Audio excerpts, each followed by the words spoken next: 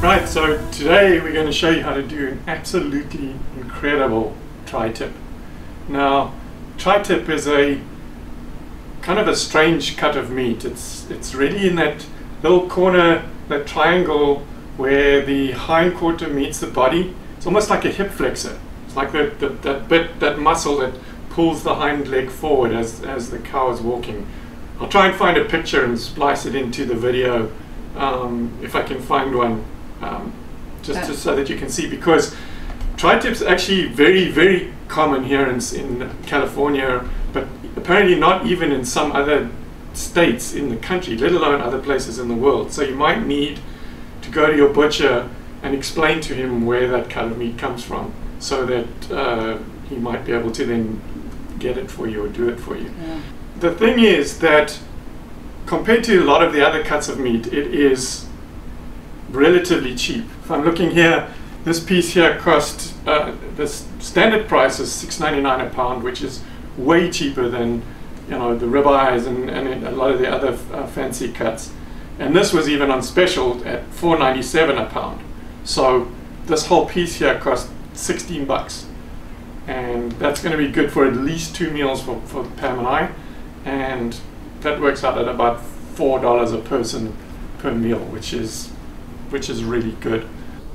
So what I didn't say in the beginning was that the first thing that we need to do is actually take the meat out, and at least an hour and a half before, so that it can get up to room temperature. It's really important. You'll see later we actually cook it at a very low temperature, and so in order for that to actually work, it needs to be at room temperature before you even start. So we get the meat out of the fridge here. And if it's wrapped in paper, or in this case like in a polystyrene dish, those things both act as insulators. And so you can put it out for an hour and a half, especially if it's wrapped in paper, and it still won't even have started to warm up yet, because the paper's been insulating it. Same as this polystyrene tray. So take it out of the paper or take it out of the polystyrene and put it in something like this, and there we go. We leave it for an hour and a half, and then we'll come back and start the whole cooking process. The first thing you needed to do was put the oven on, because while we're doing this it needs to heat up. It's actually a really low temperature. Pam was even surprised when she heard about it the first time, but at 275 degrees Fahrenheit, which is 135 Celsius for those of you who have an oven in Celsius. So I'm going to set that up now, 275. Let that start heating up while we do the rest of it. So we got this new Instant Pot for Christmas, and one of the other big roasts that we do is like a pork shoulder, and we find them, that's another deal. Like in Sprouts, they have regular deals where they sell those things at 99 cents a pound. So you go in there and you buy a 10, 11 pound pork shoulder that costs literally 10 bucks. And yeah, there's the shoulder bone in there, so that's probably maybe a pound and a half. But that's still leaving you with 8, 9 pounds of meat for 10 bucks. Incredible. And we had really good recipe to do that in the oven, but it takes a few hours. And then we got this Instant Pot, and we found that if we broke it up and actually put it in the Instant Pot, it was fantastic. And we should probably do a video on that at some point as well. But then we went and tried tri-tip in there, expecting it to be just as good, and it sucked. It was like, we did it a few times, and we tried shortening the time that was specified in the recipe, and it came out dry and tough and terrible every time. And we still haven't worked out why. Maybe one day somebody will actually teach us how to do it in the Instant Pot, and then we can do it for you guys. But I started looking up recipes to do it in the oven. I found about 3 or 4 that looked like they were making a tri-tip that looked, at least in the pictures and the video, like it looked really good. And this is kind of an amalgamation of all of those different recipes. And the best one that I think I found, and we've tried it now and proved it, is what most people seem to call the reverse sear method. So basically you cook it at a very low temperature to get it cooked through to the temperature or the amount of doneness that you want, and then you just sear the outside, let it rest, and it's fabulous. So the best example that I found, the lady did it, she cooked it, and she put this probe in that had some wires, so that it's basically a meat thermometer, but it's got long wires and a display, digital display, so that you can actually leave the probes in the meat and have the display come out through the door basically of the oven and sit on the desk so that you can see what the temperature is as it's cooking. And we didn't have one of those, but what she did do was give us the weight of the meat that she cooked and the time that it took to reach the temperature, the desired temperature. Now she cooked it to 130 degrees Fahrenheit, internal temperature, and it looked really nice and rare, but it's kind of something that you've got to play with, because she had 1.6 pounds of meat, and she did it for exactly 30 minutes. We had, the last roast that I did, we had 3.6, which is more than double. And I cooked it for exactly an hour, and it was brilliant, but I feel like it could have even been done just a few minutes less to be just a bit more on the medium rare side. But that's all. I mean, it depends on your oven, on how accurate the thermometers are that you read. I mean, we've got this little funky old thing here that I'm still not convinced that it actually reads properly. And the very first time I tried to do it, I kept putting this thing while it was cooking, and it never got up to the temperature that it never got up to 130. And then by the time I decided, okay, well, let's just carry on with the rest of it, it was overdone. It was actually still pretty nice, but it was over medium. It definitely wasn't medium rare. So if you have one of those fancy gizmos, 130 is a starting point. If you're looking for it medium rare-ish, I would probably set mine to 128 or 129, and then see where it goes. But that's up to you. You guys need to decide how well you want this thing done. Very easy. The basic ingredients are coarse salt, and even just that. One of the people that I was looking up in recipes on the internet was saying that should be it. It's just salt. Some of the others put pepper on as well, and so I'm going to go with the pepper as well because I like that flavor. We go with the white peppercorns. Again, because the black peppercorns, that black skin has oxalates in it, pretty high in oxalates, and we're trying to eliminate oxalates from our diet, so we go with the white peppercorns. But if that's not a concern for you, black pepper is just as good. All right, and then we need some butter as well for the bit later on when we sear the outside. Okay, so basically, you'll see that it's at the bottom. It's got a really nice layer of fat, and a lot of the recipes that you see on the internet, they're going cutting all the fat away because everybody's so phobic about fat. But if you're watching this, most likely you're looking or considering the LCHF for the keto diet, and obviously fat is our friend. And so unless it's like huge wads of fat, I'm not cutting any of the fat off here. So what we're going to do is start with the back side of it, and very liberal, which is something else that I took on faith when I tried to copy this recipe, because if you watch my biltong movies, you'll see that I put the meat in salt, I put it aside for an hour or two, and it drains a whole lot of the fluid off the meat and starts the actual curing process, which is what we're trying to do there. And so I've read a lot of people that say that if you're cooking steaks or whatever, that you don't put salt on beforehand. You salt to taste once it's cooked, so that the salt doesn't draw the moisture out while you're cooking and actually make it drier than it could be. This recipe calls for a lot of salt, and I just went with it, and I have to admit that it turned out brilliant. So this is what we do, right? So, and we're using kosher salt here, but you can use regular coarse salt as well. Just spread that out pretty nicely, very liberally as well.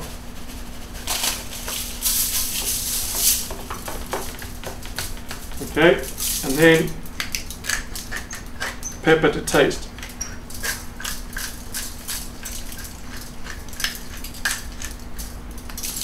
All right, and then we flip it over. And I've got a foil at the bottom of this pan here. That's what the recipe did, and I think what it does is makes it really easy to clean the pan afterwards. But I don't think you have to have foil at the bottom if that cleaning the pan's not a concern for you. I think I'm going to do the pepper first on this side.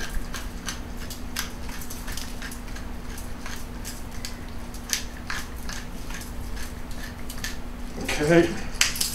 And then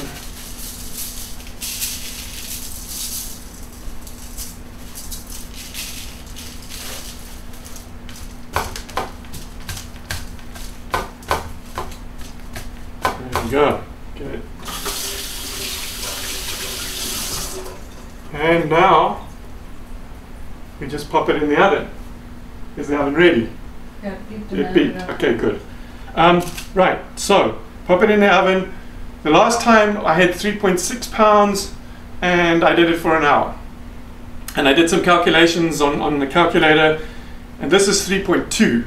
And so if I have to do it for exactly the same amount of time relatively for its weight, I needed to do it for 53 minutes. And since I wanted a little bit rarer, I'm going to go with like 51 minutes. So I'm going to set the timer for 51 minutes, and then we'll come back and show you how to do the searing bit, which is actually really easy. And think about that. It's like, even for the biggest one, you're looking at an hour cooking, maybe 5 minutes to do the searing, 10 minutes to rest, and it's ready to eat, which is pretty brilliant.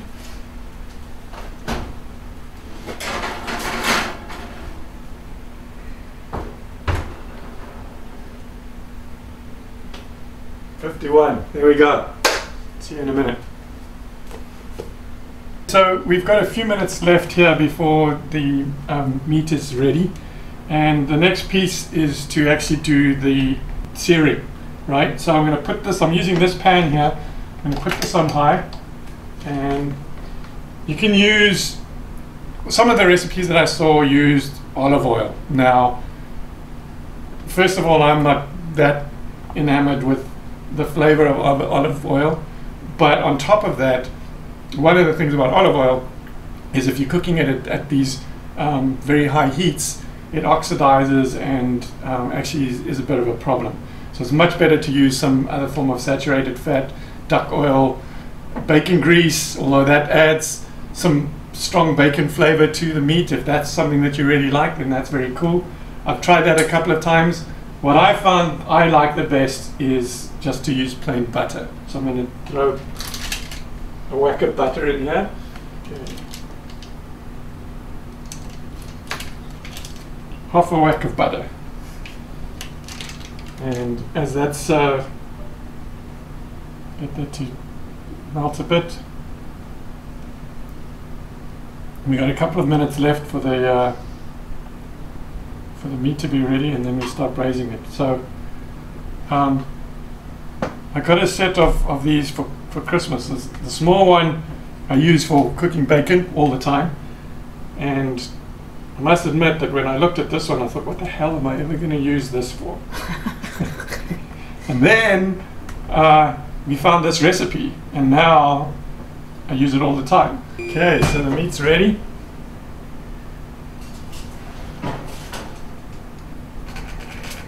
definitely put it here.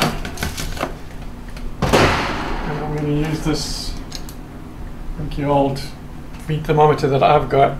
It takes about forever to get up to temperature, but at least we'll see how that goes.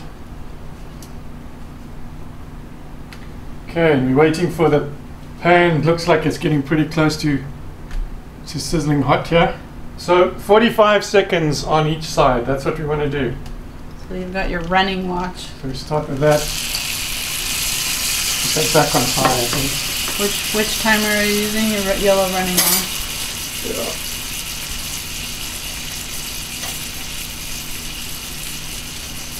See, it's still Turn a it bit up low. and It's a bit sizzle. low. Yeah, you want It needs to be sear. sizzling more than that, yeah.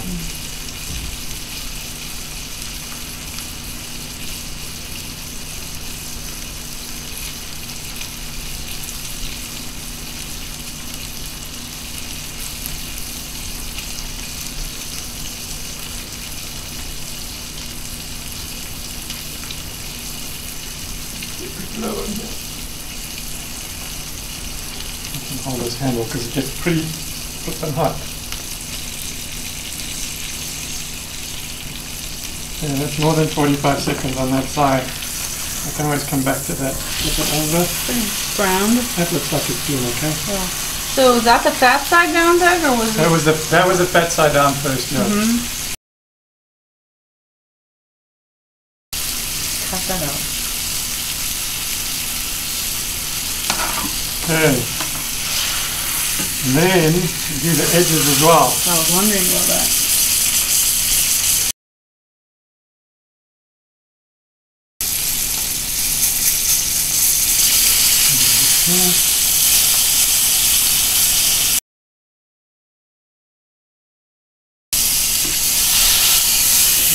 Right.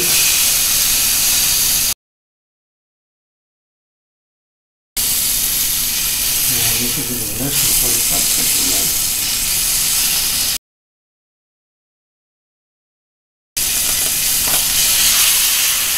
Okay, and then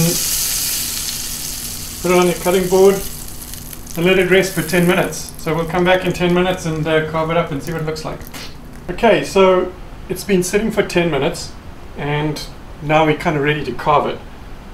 The first thing you need to kind of see here is if you've got the whole tri-tip, it's actually kind of in two parts. And so the grain runs in different directions in different pieces of the meat. So in this section of the meat, the grain's running like this. And in this section of the meat, the grain's running like this. Okay? And you want to carve it directly across the grain. You want it to be nice and tender. So what we need to do with this is cut it down the line where the grains change. And it's actually quite easily visible. The kind of lines like right here. So we're going to do that first. Okay. And then I'm going to move this to the back. And what I'm going to do is put the piece I'm carving on a plate. Now, a plate's not ideal. Because it's kind of curved and it's hard at the bottom as well, so it's so cool to carve on there. But the last time I did this, there's so much juice in here that it actually overflowed this little moat around the carving board, and we're trying to avoid that. The juice is flowing all over the table, and we want to conserve them to make if we want to make gravy or something like that. So we're just going to put this piece here. And this grain's running this way now, so we're going to cut it this way. Okay, so let's take a look at this. So it's the end cap. Okay, that's kind of medium-ish. But the end cap's a lot thinner, and it's always going to be a little bit more medium than medium rare. We're aiming for the medium rare look here. I'll start to look at this. Oh my goodness. Okay.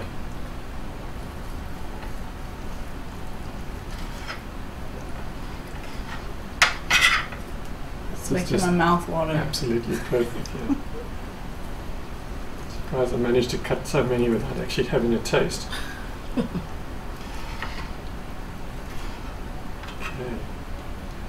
There we go. That under there. And take a look at this. It's just spectacular. And the same thing, I mean, this meat just breaks apart like this. And it's just fabulous. Cut it into more civilized sizes.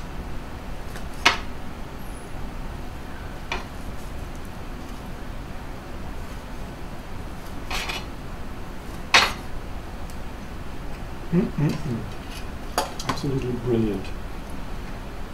And a piece with a bit of fat on it. Why, thank you. Yeah, this is just spectacular. And because you put the salt and pepper on it, there's no need to, there's no added spices, don't need to add, it's just put it on the table and eat it. Well, eat it before it even gets to the table, which normally happens in this house. Okay, so that's it. Maybe next time we'll do that pork shoulder that we talked about in the Instapot. Okay, thanks.